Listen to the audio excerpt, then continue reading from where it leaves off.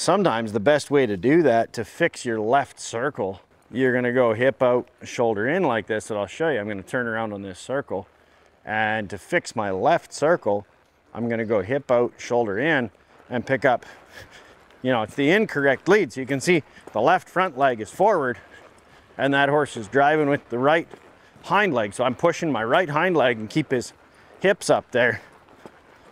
And he's on the incorrect lead. And we use this to make sure that they keep their shoulder up, you know, to make sure I can drive on him and work on him. I can steer him, and I can pick up his left shoulder by staying on the left lead, but going to the right.